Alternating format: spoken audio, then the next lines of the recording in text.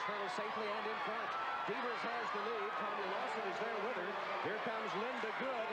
And as they come toward the last hurdle, Devers, Lynda Goode, and Cheryl Dickey. 1, 2, 3. Well, again, Gail Devers having trouble with that speed and went very well. And, of course, she was over in lane 2. So at some points you can think, gosh, she's out of the race in a situation. But then, on the other hand, being in lane 2, perhaps for her, was a good situation. She was well on the outside of the lane. She's second in lane 2 in the red.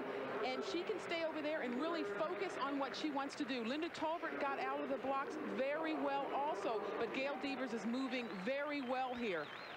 I give her a lot of credit because I think she did run a very aggressive race. She could have run a safe race just to qualify for the team, but I saw no holding back on the part of Gail Devers, and her unofficial winning time of 12.60 clearly puts her in line for an excellent chance of winning the Olympics. That's, in fact, the fastest time in the U.S. this year.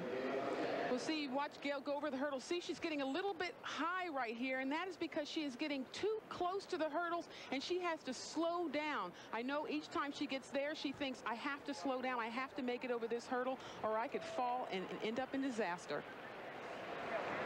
Here it is at full speed. See, Gail Devers starting in lane 2.